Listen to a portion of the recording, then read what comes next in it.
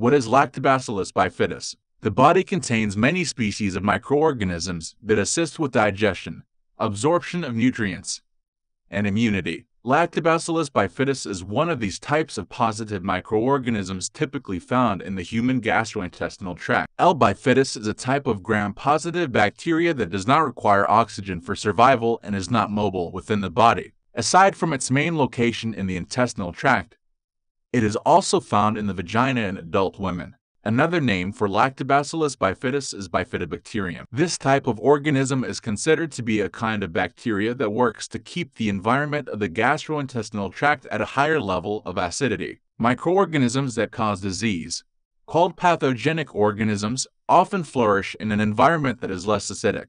By maintaining high acidity, L. bifidus creates an unfavorable setting for pathogenic organisms to grow and cause illness or infection. The natural growth of helpful microorganisms is called the normal flora in the intestines. A change in the amount of normal flora can affect the body's ability to control the overgrowth of bacteria that can cause infection and disease. Frequent use of antibiotics can disrupt the balance of positive microorganisms in both the gastrointestinal tract and the vagina.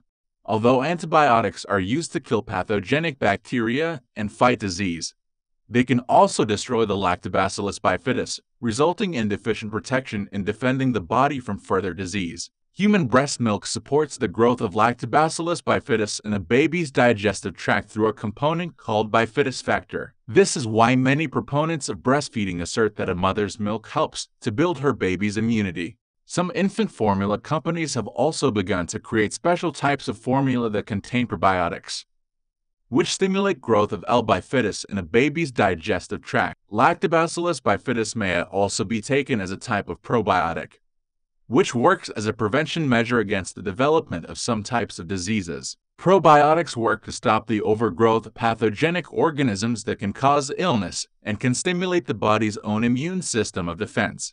Probiotics are often taken as supplements in pre-prepared forms such as powders, caplets, and chewable tablets. Some symptoms or illnesses that may occur when lactobacillus microorganisms are out of balance include diarrhea, urinary tract infections, vaginal infections, and urogenital infections during pregnancy. Lactobacillus may also inhibit the growth of some tumors.